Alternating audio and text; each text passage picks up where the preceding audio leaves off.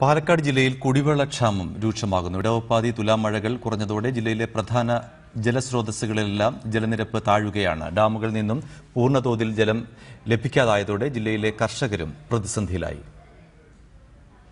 മഴ കുറഞ്ഞതോടെ ജില്ലയിലെ വിവിധ മേഖലകളിൽ കുടിവെള്ളക്ഷാമം രൂക്ഷമാണ്. ജില്ലയിൽ ഇടവപ്പാതി തുലാമഴകളുടെ തോത് നന്നേ കുറഞ്ഞതാണ് കുടിവെള്ളക്ഷാമം രൂക്ഷമാകാൻ കാരണം. ജലനിരപ്പ് താഴ്ന്നതിനാൽ ജില്ലയിലെ പ്രധാന കുടിവെള്ള കാർഷിക സ്രോതസ്സുകളായ മലമ്പുഴ, ചുള്ളിയാർ, മീൻകര ഡാമുകളിൽ നിന്നും പൂർണ്ണമായി പ്രദേശങ്ങളിലേക്ക് ജലം നൽകാൻ സാധിക്കാത്ത സാഹചര്യമാണ് നിലവിലുള്ളത്. ജില്ലയിലെ പ്രധാന ജലസ്രോതസ്സായ മലമ്പുഴയിൽ നിന്നും കാർഷികാവശ്യത്തിനുള്ള ജലവിതരണം കുറച്ചതിനാൽ രണ്ടാം വിള കൃഷിക്ക് ജലം ലഭിക്കാതെ ജില്ലയിലെ കർഷകർ പ്രതിസന്ധിയിലാണ്.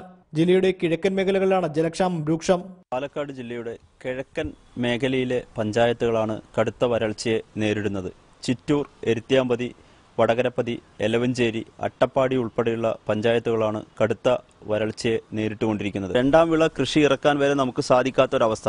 മലമ്പുഴ ഉൾപ്പെടെയുള്ള മീൻകര, ചുള്ളിയാർ ഉൾപ്പെടെയുള്ള ഡാമുകളിൽ നിന്ന് കാർഷിക ആവശ്യത്തിന് തുറന്നുവിടുന്ന വെള്ളത്തിന്റെ അളവ് വലിയ തോതിൽ കുറഞ്ഞു വരുന്ന ഒരു സാഹചര്യം. പൂർണ്ണതോതിന്റെ പകുതി മാത്രം മഴയാണ് ഈ വർഷം ഒക്ടോബർ വരെ ജില്ലയിൽ ലഭിച്ചിരിക്കുന്നത്. മഴ കുറഞ്ഞതോടെ ജലാശയങ്ങളിലെയും നീരൊഴുക്ക് കുറഞ്ഞു തുടങ്ങിയത് ജില്ലയെ കൂടുതൽ പ്രതിസന്ധിയിലാക്കുന്നു. നിഖിൽ രാജു, റിപ്പോർട്ടർ, പാലക്കാട്.